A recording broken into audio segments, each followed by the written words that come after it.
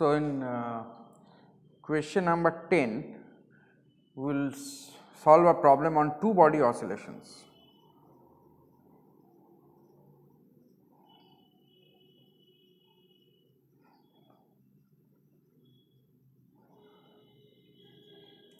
Here it is given that on a smooth surface there are two blocks M1 and M2 joined by a massless spring of force constant K. Now, the spring is slightly stretched and released or slightly compressed and released. It means the same thing. You have to find the time period. Find the time period of oscillation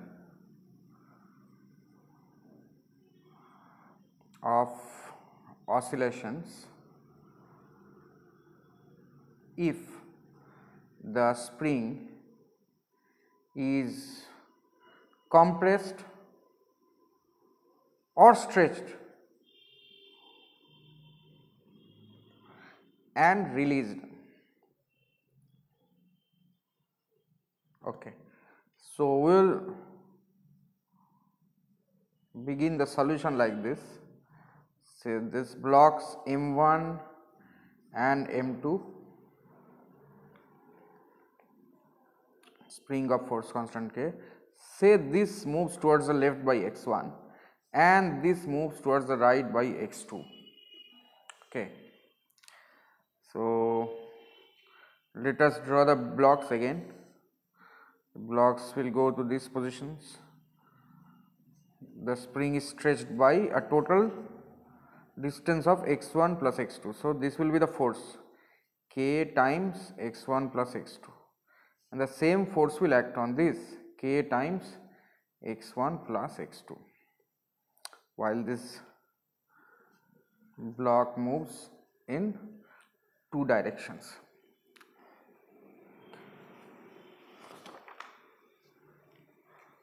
So, let us carry on from here.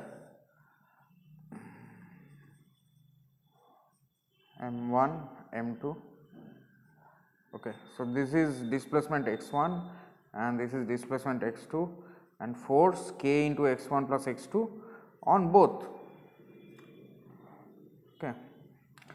So, I can write it, say I write the equation if I apply Newton's law on the left block. So, I can write M1 d2x1 dt2 equal to minus K times x1 plus x2, right. So, I also could have applied Newton's law on the right block, then I would have written M2 d2x2 dt2 is equal to minus of K into x1 plus x2. Okay, it means the same thing, you will reach at the same answer. So, now again, as the center of mass of the system does not shift, as center of mass does not shift, we can write M1 x1 equal to M2 x2. This is from our concept of center of mass. So, therefore, I can write x2 equal to M1 x1 by M2, right. Now, I can substitute this value of x2 so that I can get a differential equation in x1 only. Now, I will substitute this result here. So, I get M1 d2x1 dt2 equal to minus K times x1 multiplied by 1 plus M1 by M2, right. I mean, if you substitute x2 from this expression here, therefore, you get d2 x1 dt2 equal to minus K times M1 plus M2 by M1 M2 multiplied by x1. Now, we already know the solution of the differential equation. If d2x dt2 is minus omega square x, then the time period of the oscillatory motion is 2 pi by omega.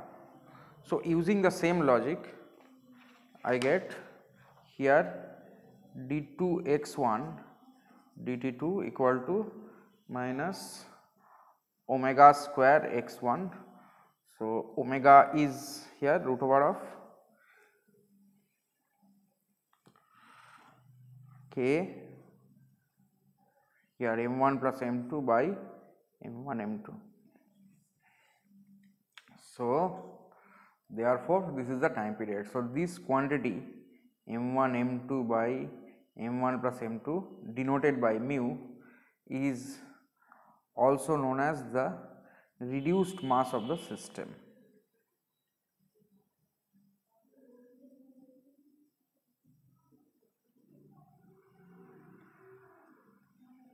and hence the time period is equal to 2 pi by omega, that is 2 pi root over of mu by k. Mu will get from this expression. And also the individual SHMs, so the individual equations for SHM for the two blocks will be like this, say this m1 and this is m2. So say the amplitude of this oscillation is a1 and this one is a2. Now we know that both are at the extreme position simultaneously and mean positions also simultaneously, both have the same time period. So when this goes by a1, this will go by a2 simultaneously, na? Both are at the extreme simultaneously. Okay. So using the shift of the center of mass, so in the last page we have used na m1 x1 equal to m2 x2. So in this case also I can write m1 a1 equal to m2 a2. So you can find the relation between the amplitudes, and equation of m1 is x1 a1 sin omega t plus phi, that depends on the starting position, and x2 equation of m2 x2 equal to a2 sin omega t plus phi. And say if the spring is initially stretched by distance x naught and released, then we can write this x naught is the sum of the amplitudes a1 plus a2. So in this way we can solve the equations of SH. Right. Now next we will learn one more method for solving the some of the problems in simple harmonic motion. So that is the energy method. So energy method,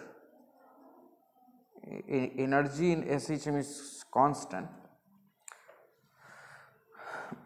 So that is why we can write for this E total energy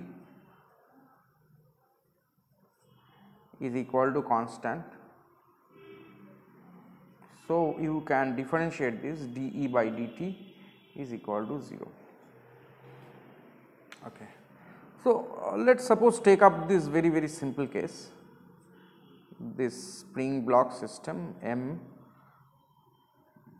K, this is the fixed end, to find the time period. So we can write E equal to half, if this is displaced by x, so this will gain a velocity v which is x dot.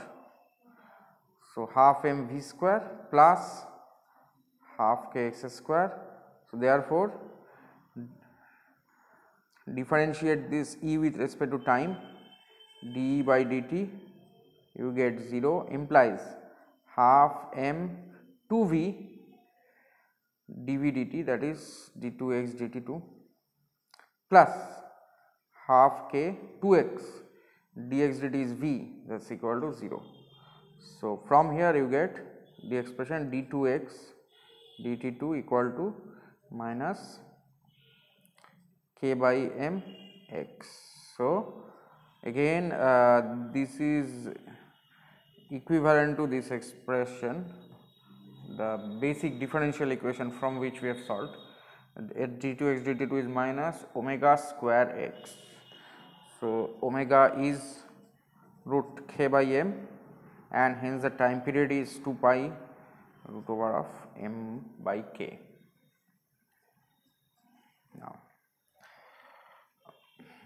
Now we will solve a problem using this method and show how it works. So basically, when it involves rigid body, rotational KE also, that is more helpful. Say one problem like this here. So this will be question number 11, I guess. Yeah, 11. So this is a spring, and somehow the spring is attached here to the center, and suppose this is a disc. So this is a disc of radius r, mass m, and rolls without slipping on ground.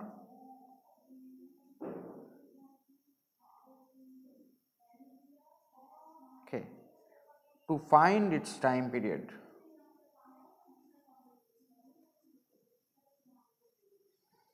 now let us see. Now we can also solve this by the traditional force and the torque method, but that will take more time here. So here I can write here solution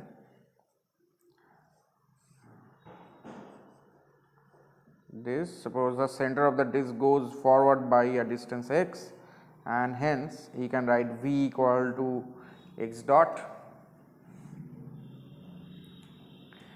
and acceleration equal to x double dot.